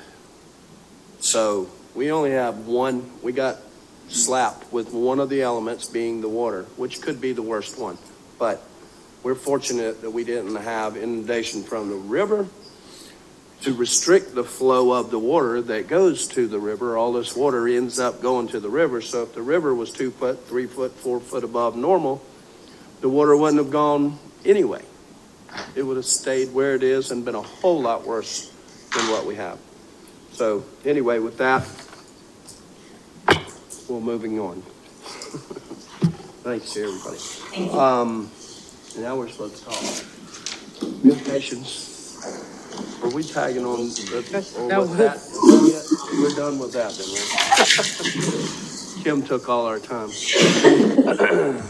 Okay, move on to formal agenda items. Consideration of an ordinance to amend the Town of Bluffton Code of Ordinances, Chapter 13, Public Property, Article 2, Public Park, Dock, and Boat Landing Rules as it relates to new town parks and facilities. Second and final reading, Ms. Heather Collins. Good evening. So 3 minutes. What's that? I can do that. I should have told you that. I'll just go through. You did hear this last month. There were some changes from first reading to second reading. The one of the largest is when the votes were made on the rules as they relate to town facilities and the elements in these town facilities. Another change was related to noise as it relates to Oyster Factory Park and special events. That section of the proposed amendments was removed based on the discussion and direction and vote of council, and staff will go back and do that more holistically, work with professionals, and go through that with stakeholders and hearing from the community. So that has been removed at this time from the proposed amendments. And another change was at first reading, staff had proposed an 11 a.m. Open time for the splash pad at Oscar Fraser Park. Council did vote to change that to open that at 10 a.m. So that is reflected in the second reading. Not a change, but there was a question about the DHEC rules that will be posted as it relates to showering. There is not a separate shower at the splash pad. The splash pad itself is just lots of water. There's not a separate shower. However, DHEC has approved our plans, and the rules simply say that you should shower before. You can shower at home or some other location. It's not required. It's not a DHEC requirement to shower at that location before you use the splash pad. So there's that change. This is the language here. Like I said, the only change was changing the start time, hours of operation from 10 a.m., or excuse me, from the initial proposal at first reading from 11 a.m. to 10 a.m. So there's that change. New Riverside Village Park, that's a new town park in that development. No changes here, but there was a question from council whether or not DNR would have to issue a fishing license for a pond when it's catch and release only. That has been confirmed, and you are required by the state to have a fishing license. And again, this is that wording. Nothing had changed from that first reading. And then if you so choose, if you have any questions, I'm happy to answer them, or there is a proposed motion on the screen.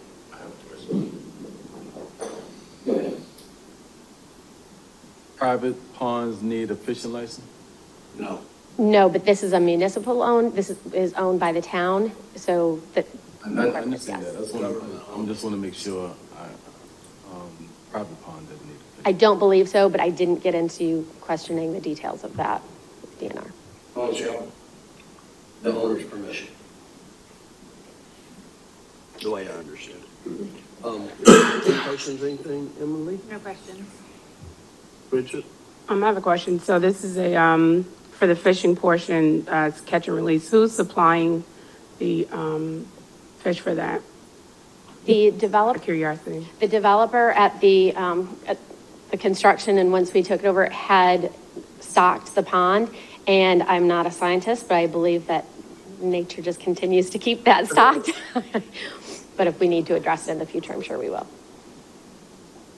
Why, you got some fish you want to put in there? No, I just wanted to know who's responsible for it. She wants to prime us. No, I don't do. Fishing after dark either. I only do fresh salt water. I don't do freshwater fish. That was it. Okay, is there any more from council? So we have a motion. So moved. I move to approve second and final reading of an ordinance to amend the Town of Bluffton Code of Ordinances, Chapter 13, Public Property, Article 2, Public Park, Dock, and Boat Landing Rules as it relates to new town parks and facilities. Second. Any discussion? All in favor say aye. Aye. That's unanimous. Move on to number 2, consideration of an ordinance authorizing the conveyance of certain real property owned by the Town of Bluffton to Beaufort County, located adjacent to 140 Buck Island Road and consisting of 0.072 acres, more or less, and identified as a portion of Beaufort County tax map number R6100031000030000 and authorizing the execution of the recording of associated documents. Mr. Cease. Mayor and council, we did first reading of this last month. I will go through pretty quick. Nothing has changed since last month. Just a high level. This is what we're doing. As we bought 140 Buck Island Road. We closed on it a few months ago.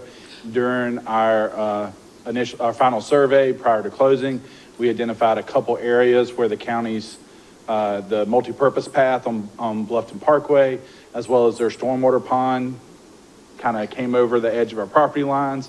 What we're proposing is to quit claim the piece of property that about 5 feet over around all of that, so that none of their none of the stormwater pond or the multi-purpose trail is on our property, reduce any liability that we may have from the operation or the should something happen with it.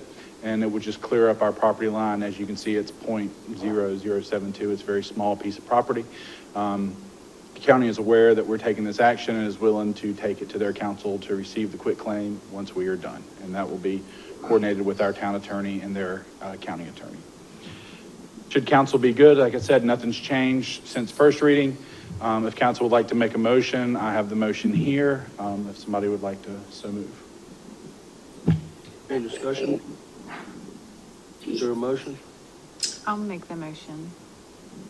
I move to approve the second reading of an ordinance authorizing the conveyance of certain real property owned by the town of Bluffton to Beaufort County, located adjacent to 140 Buck Island Road and consisting of .072 acres, more or less, and identified as a portion of Beaufort County Tax Map Number R610-031-000-0003000, and authorizing the execution and recording of associated documents. Is there a second? Yes, second. All in favor? Aye. That's unanimous. Thank you, Mr. Steves. Thank you, Mayor and Council. Okay, number 3, consideration of ordinances for that certain property owned by Bryant Holding LLC, consisting of 2.14 acres, more or less, located at 30 Davis Road, located in the east, to the east of the intersection of Davis Road and Okeechobee Highway, South Carolina 170, and identified by Beaufort County Tax Map Number R600-029-000-0028-0000. This is first reading, Mr. Icahart. Thank you, Mayor. Good evening, Mayor and Council. As you stated, we are here there's going to be 3 separate motions at the end of this evening, or at the end of this presentation, so I just want to make sure that's clear. The first one is for the comprehensive plan amendment. The second one is for the actual annexation, and then the third one will be for the zoning map amendment. The applicant on this, the Bryant Holding LLC, submitted the application on March 14th. As we stated, for that one parcel totaling 2.14 acres off of Davis Road. They are requesting to annex the property in and have it zoned as residential general under our Unified Development Ordinance. You can see his intent right there is for family land, to allow for his family to be able to put some housing on there. This came in front of you May 14th with the intent to annex, and you chose to move forward with the annexation request, and you forewent the referring this to the negotiating committee. This went in front of our planning commission on May 22nd. They held the workshop, which was an informal opportunity for planning commission and the applicant to review that application. As you can see on here, there were some questions about the annexation, and that this is, in essence, this property, you can't transfer any rights from this property to another property. The way it's designed is that they have up to 4 units per acre that would be allowed on this property. Then at the July Planning Commission, they held their public hearing to provide their recommendation to you. And as you can see on here, the recommendations, all 3 of them are to move forward with this request. We already gone over some of the background information. The aerial map you can see located here off of Davis Road. Access is taken off of 170. There is not an access to River Ridge Academy, so just make sure that's clear that there's no access at that point. Again, from the zoning map standpoint, it is in the in the county currently. Current zoning on that property is that the T2 rural, and just wanted to highlight a couple of the items that you can see that are listed on here that will, if this application moves forward, that will no longer be allowed on this property. General retail of 3,500 square feet or less, gas station fuel sales, gasoline service, mining and resource extraction. So those uses would no longer be allowed on this property. Under the current zoning, it's that residential general. Typically, it's a single family residence. You could have an attached or detached.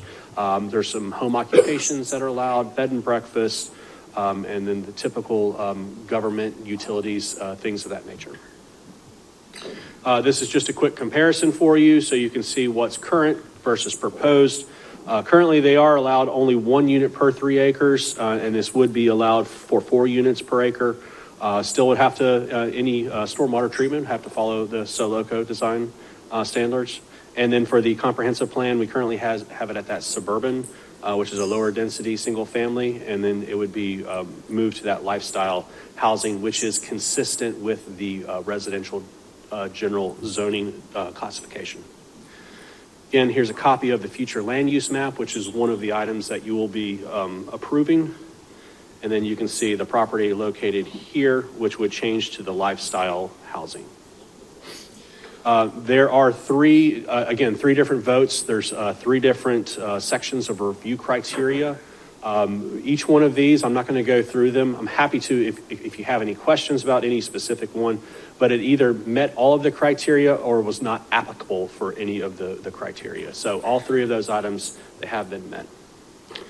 From a process standpoint, we're here this evening. This is the first reading. And then if this moves forward, we'll bring it back to you tentatively at the October meeting. I'm happy to answer any questions you may have. Questions from council? I have one. Yes, sir. Part of it, in the staff report, indicated that they have to have sewer. Yes, sir. Sewer nearby, is this going to be? Yes, sir. It sure is. Let me get you a map here just so you can see. The National Healthcare located just north of this property. There is a tie-in point approximately 200 to 300 feet from this property. So they would then have to, any expansion of this property, they would have to tie in that sewer to that location. And that's the same if they were in the town or Beaufort County, correct? I'm not sure if the county has that same sewer connection requirement or not. I don't believe they do. Any questions from this side? Well, question, but I didn't know that we had that stipulation that they have to have sewer. Doesn't that makes it kind of a hardship because 200 feet of sewer is a lot. That would be part of developing the site, and I'm not the expert on the sewer side of things, so I would divert to other staff members, but we do have a sewer connection policy that would have to be met. 4 septic tanks would be allowed to. If you had to have each one. Be as much as 100 foot sewer, that probably requires some type of gravity. They'll probably have a lift. Yeah, lift station. Grounders Yeah. pump or something. I'm Like sure. some of these properties. I'm sure this was indicated to them, obviously. With, Yes. Yes. They have no problem with it. Yeah. Okay, That's not immediate. I'm sorry. That's not an immediate requirement. It's if they were to move forward with development, then that's when they would need to. And I say development. Development. That's even one single family home.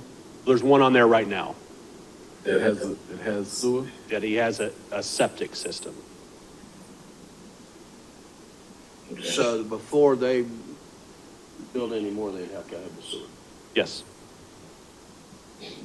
Any other questions from council? I do. Stemming from Council Hamilton's question. So because there is septic out there already, would this applicant be eligible for the program that we have in the conversion when they go from septic to sewer?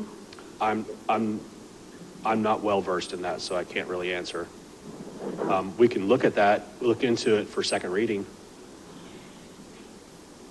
If they do, I would think so if they qualify. You know, if they do, it'll probably be for, there's certain percentage levels that you qualify for. It might be in the 25 to 50% range, depending on what qualifications they meet. Okay, you have a motion for us up here, Kevin? Yes, sir. or- Again, there are going to be three. Three of the same thing. Yes, sir. Is there a motion? I'll do this. I move to approve first reading of the ordinance to amend the Town of Bluffton Comprehensive Plan Blueprint Bluffton to change Beaufort County Tax Map number R600-029-00028-0000 future land use designation from suburban living to lifestyle housing. Is there a second? Second. All in favor? Aye. That's unanimous. So now we're moving to B. Correct? Yes, sir. Yes. You going to do a presentation on that? It's all the same. Everybody knows It's what all we're- the same. Yep. Yes, sir. Okay. Does somebody want to make a motion to approve B? I move to approve first reading of ordinance for the annexation of the Bryan Holding LLC consisting of 2.14 acres, more or less located at 30 Davis Road, located east of intersection of Davis Road and Okeechobee Highway, and identified by Beaufort County Tax Map R600-029-000-00028-0000 into the town of Bluffton corporate limits. Is there a second? Second. Any discussion? All in favor? Aye. That's unanimous. Now we'll move on to C. I'll make this motion. I move to approve first reading of the ordinance for the zoning map amendment for approximately consisting of 2.14 acres, more or less, located at 30 Davis Road, located to the east of the intersection of Davis Road and Ocoee Highway, South Carolina Highway 170, and identified by Beaufort County Tax Map number R600-029-000-00028-0000 to rezone said property to the residential general district pursuant to the Unified Development Ordinance. Second. Any discussion? All in favor? Aye. That's unanimous as well. Thank you. Great, thank you.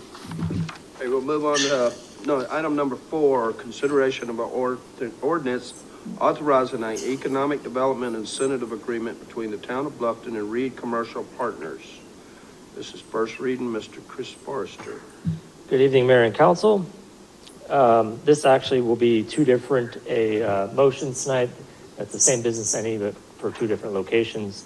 As a reminder, the Economic Development Incentive Ordinance passed in September of 23.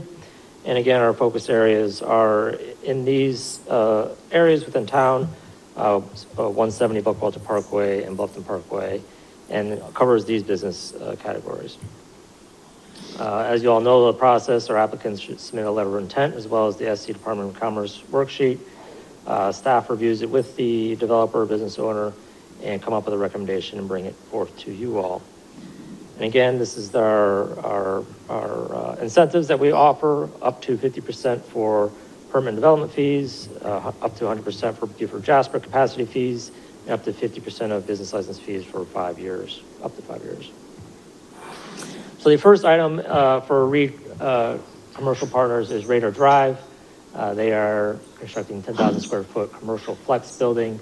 This is a $3 million investment, which goes above the top tier threshold of $2 million that we set in our policy. This is a look at the potential grant as well as the potential net revenue of the project.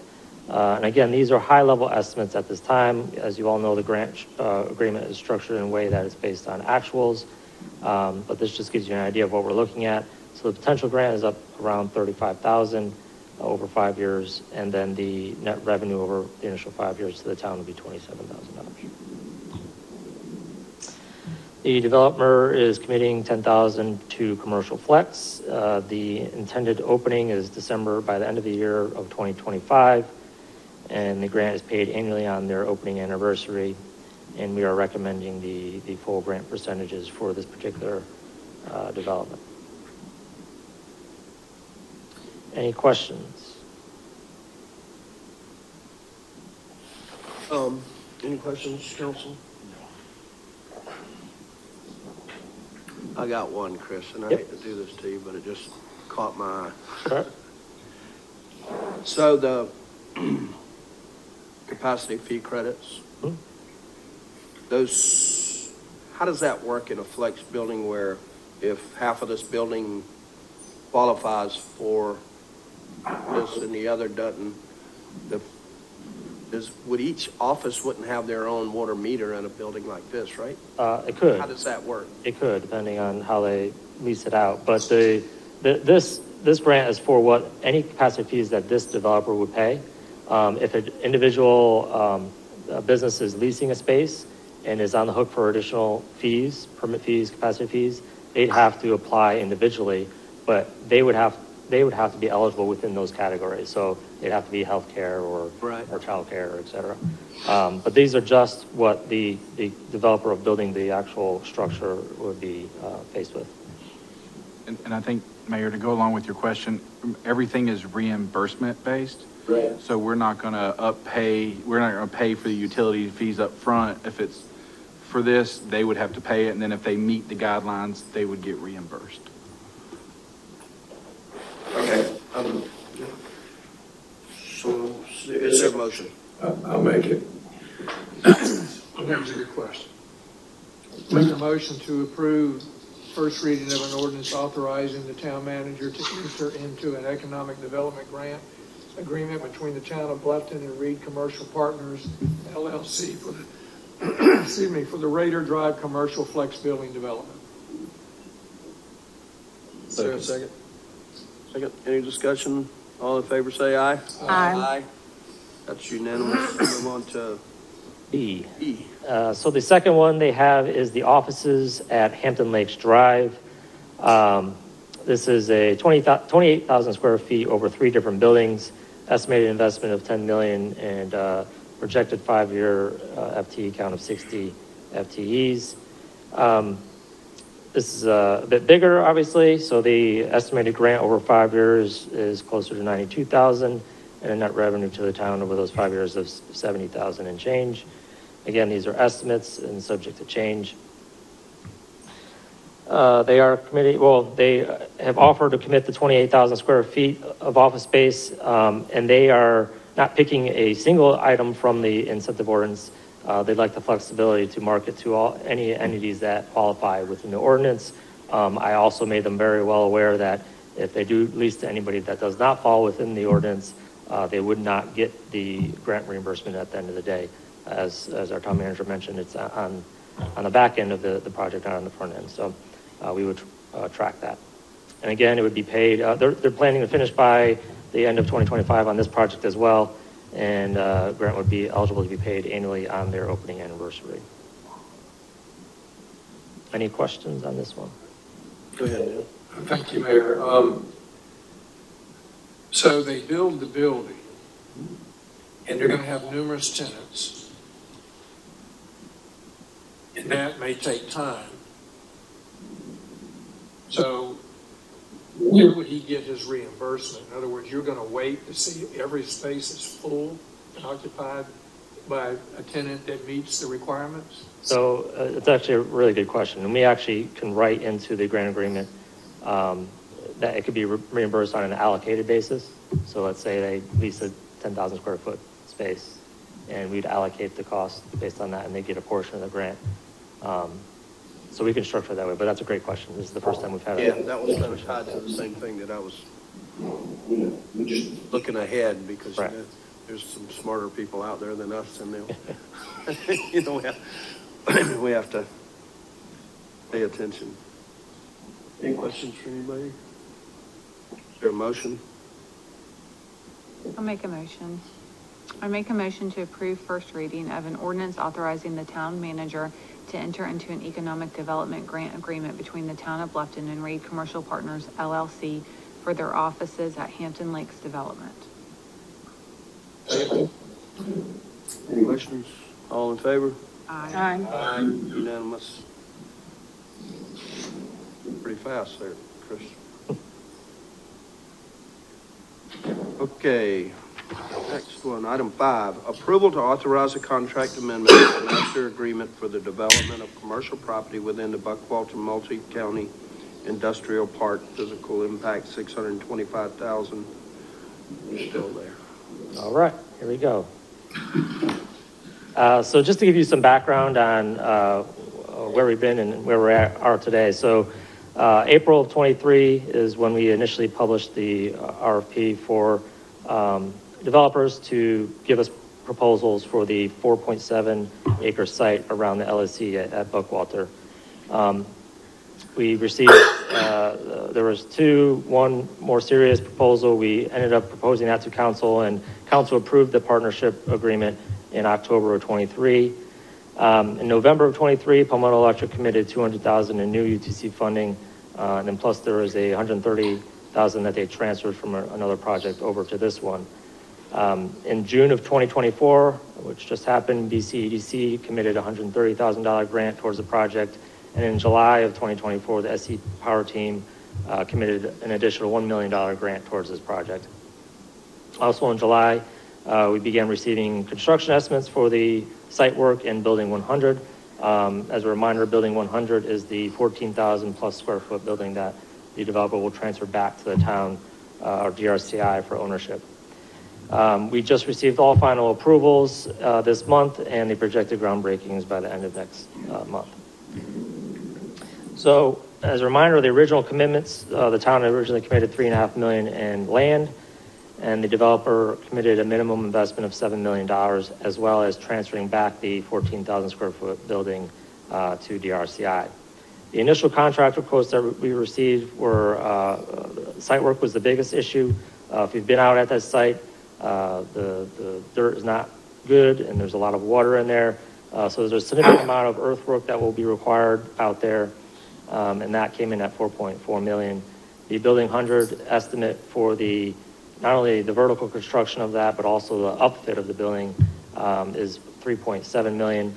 And then the estimate around the remaining shell buildings, which is about 35,000 square feet of space, is about $4.9 million. So the quotes, the initial quote reflects approximately $1.2 million increase from what the town's initial projected site work and Building 100 costs were.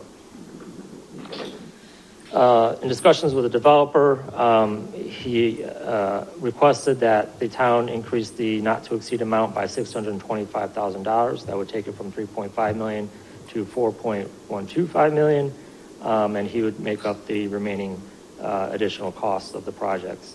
So the new town commitment would be that $4.1 million, and the potential developer costs right now sit around $8.9 million.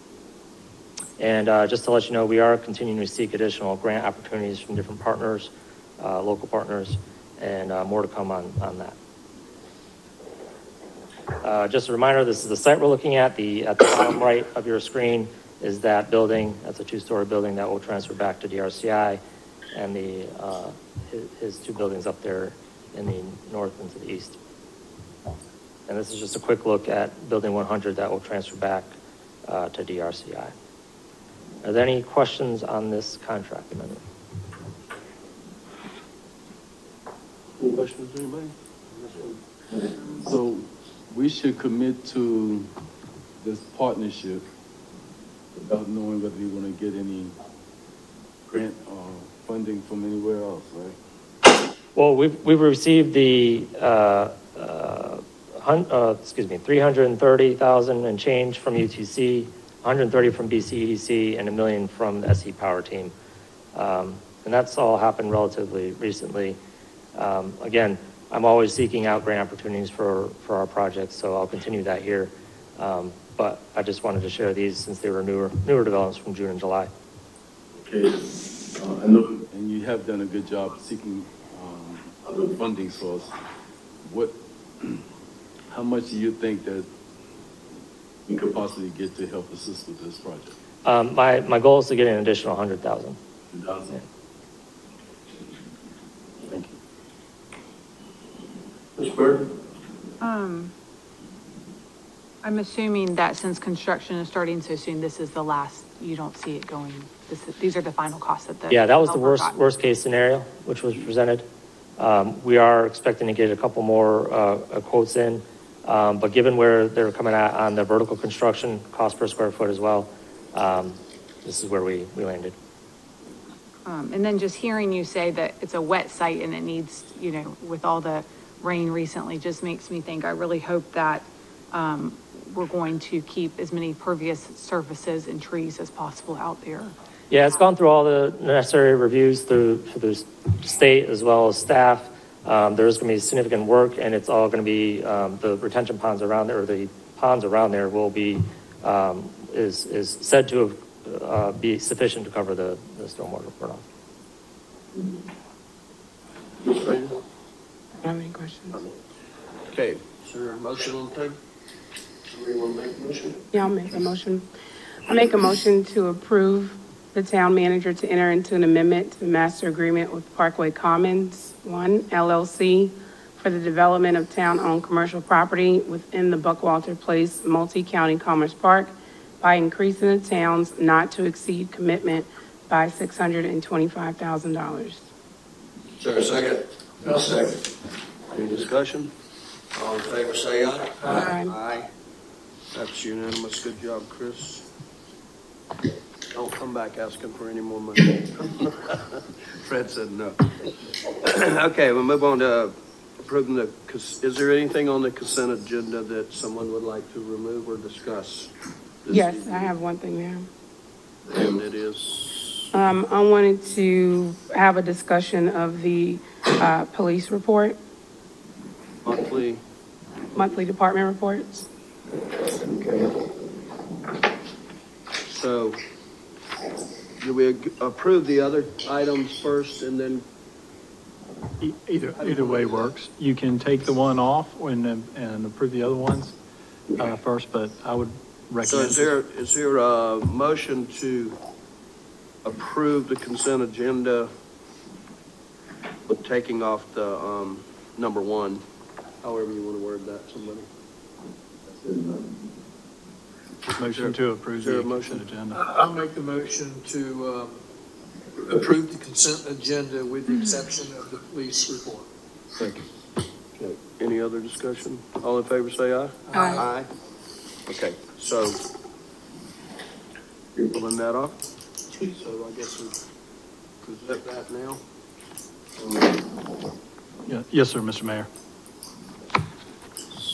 So, I just had one question. okay. Usually if Chief Backwards will come up. The question I had was, in the report, I see was an SRO supervisor meeting, and it prompted a question in terms of how often do we look at the needs of like our student population as it increases to ensure that we have the appropriate amount of SROs at each school? Yes, ma'am. So one thing that we did is we recognized that May River needed a second SRO.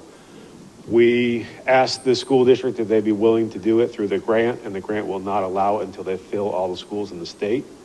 And so what we did, speaking with Dr. Rodriguez, he did put in a security guard up front just for additional security for the year. And that was the reason I wanted to pull it off. Is that something that's working in terms of the SRO who is there? Is that security guard help to him, or would it be advantageous for him to be able to have that full SRO when funds are available? It would be advantageous to have another SRO there, yes, ma'am. And so that's definitely something council should give some consideration to, just knowing being in the schools, and that school is definitely our most populated one. It becomes a safety hazard, I know, for teachers and students in the event something happens, and I feel bad for the one SRO who's trying to manage that by himself. So I'm not sure how fast we could move on being able to work with the district to get funding, but that's definitely something we should do sooner than later, to not leave him vulnerable out there. Yeah, I agree. I'm hearing the same thing about that. So the chief is saying that the school district don't want to pay their portion. Is that what you're saying? No, sir. We are looking to get a grant like we have with the other SROs, and the state would not award a grant for a second officer in a school until they fill all the other schools in the state of South Carolina. We've been able to fill all of our schools with SROs through either the grant or through our staff, but that's not good enough for them. They want to make sure all the schools are taken care of before they award us any additional grants for funding for those officers. So meanwhile, that's why they have a security guard? Yes, sir. After speaking with Dr. Rodriguez, I explained my concerns to him, and he said, well, we can't get a grant for that right now, but I asked him if we could have a security guard at least at the front while Officer Lambert is walking around the school, and he supplied that the very next day. Who's paying for the security guard? The school district is. That's one good question. I was thinking if they're already paying for somebody, they can come up with additional funding, and maybe we could work with them. Right. And I'm not sure, I can't remember off the top of my head what that ratio is. It's surprising that they don't have a variance in there that would allow us to bypass waiting them to fill it. Could you tell us what that ratio is in terms of how many students you're supposed to have, or how many SROs you're supposed to have per certain school sizes? I don't know the exact ratio, ma'am, but I could find out. But I will tell you, as far as financing, for our full-time SROs, it's usually 80-20 for financing. That's what the school will pay 80, and then we'll pay 20% of the salary. I know that's different than what you're asking, but. Okay. Okay. Any more questions to this? Thank you. Thank you. All right. You need a motion, I think, council, to put the police back on the. Or just to approve it. Approve it. To approve the police report. Okay. So, go ahead, Dan, read that motion. I would like to make a motion to put the police report back on the agenda for approval by council. Is there a second? Second. Second. All in favor? Aye. So that's done, or do we have to do another motion now? I think, correct me if I'm wrong, Councilman Wood, that was a motion to put it back onto the agenda to have it approved. So it was combined into a single motion is the way I heard it. Yes. So we're good and can move to the next item on the agenda. Okay. Okay. Is there a motion to move into executive session? All in favor? Aye.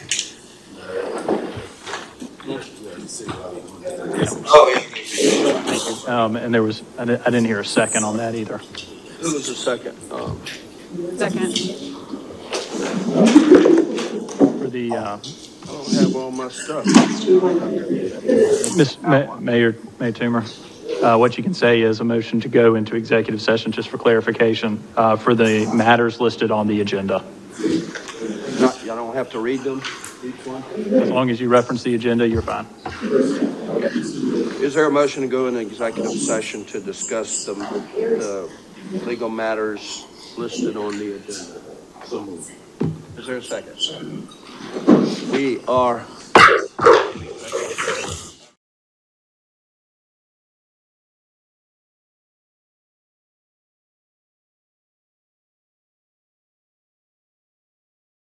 Hey guys, I'm Adam Farber with Beaufort County Libraries, and I wanted to tell you about our new streaming service called Hoopla. It's a free service from Beaufort County Libraries. All you need is a library card, and it's available on iOS, Android, and desktop computers. I have an iPad, and will download the Hoopla app. You can get up to 10 titles per month. For more information, visit us at BeaufortCountyLibrary.org.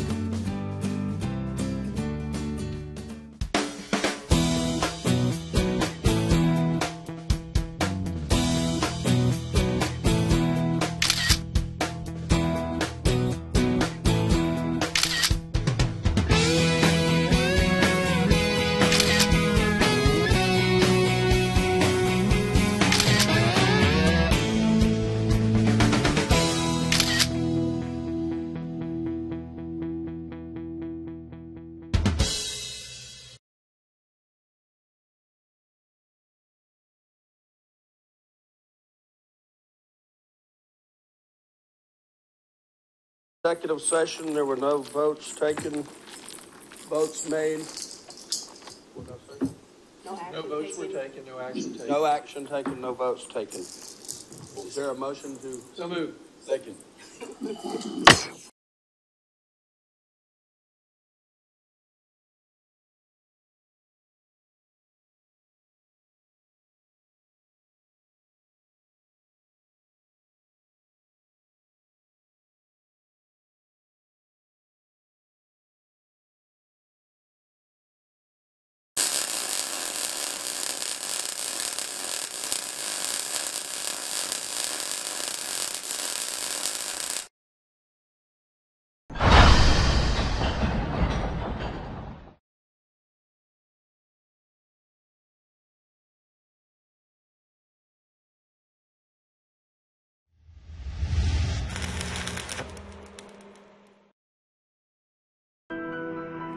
Every day, we take showers, flush our toilets, and use our sinks.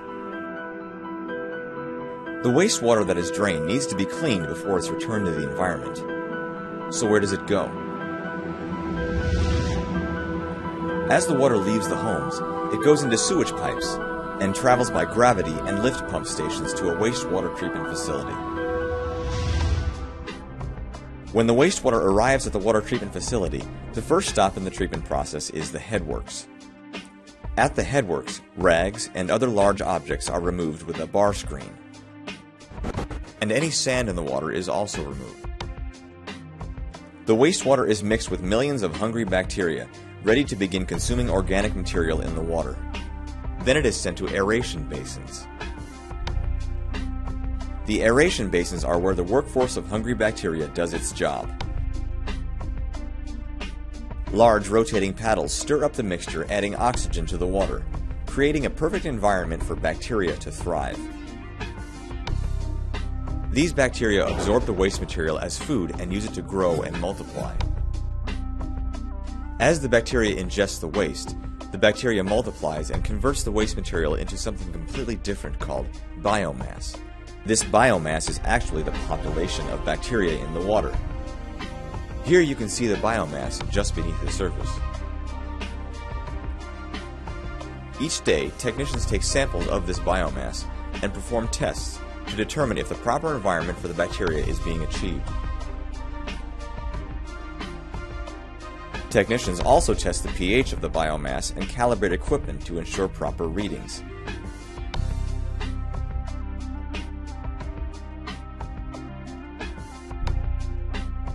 Computer systems also monitor the conditions inside each of the areas of the treatment facility. The bacteria remains in the aeration basin on average for 22 hours before leaving the aeration basin for the next location in the process. The next step happens in the clarifiers.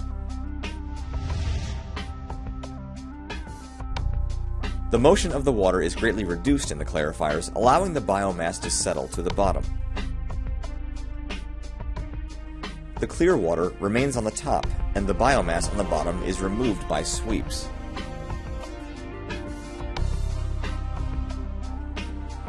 The biomass that has been swept away leaves the clarifiers under the pull of gravity, and then is pumped to one of two locations. Some of the biomass is returned to the headworks to start the process all over again, ready to consume more waste material. The other portion is sent for dewatering. Because the bacteria multiplies, a portion each day needs to be removed from the process so the system isn't overpopulated with bacteria. This happens at a belt press, where the water is removed from the biomass. A polymer is added to the biomass, causing it to coagulate. Then a belt and a series of drums presses all of the water out of the biomass. The dried biomass is now called biosolids. A conveyor belt takes the biosolids and loads it onto a truck to be taken to a landfill.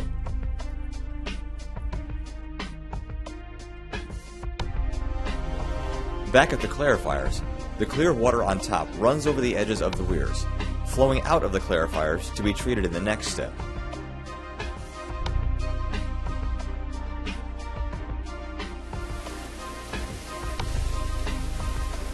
The next step is filtration. Large disc filters filter out any other solid particles in the water. The water flows into the outside of the discs and exits through the center of the filtration system. After this, the water is disinfected by ultraviolet lights. By the end of this step of the process, the water has already met very high quality standards and is suitable for many uses. Depending on the wastewater treatment facility location, the water that leaves the facility might be sent to one of three general locations. Some water is sent to golf courses for irrigation. Some of the water is sent to the Beaufort River. And some facilities send the water to an area known as the Great Swamp. The Great Swamp is a project that is replenishing wetlands that were drying as a result of residential and commercial development.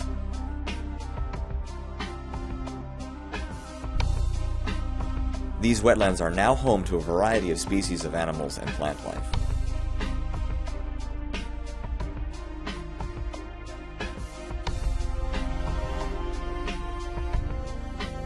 So the next time you wash your dishes, or take a shower, or flush your toilet, you can be sure that because of Beaufort Jasper Water and Sewer Authority's efforts and technology, what leaves your house as waste is actually being turned into clean water that is benefiting the environment.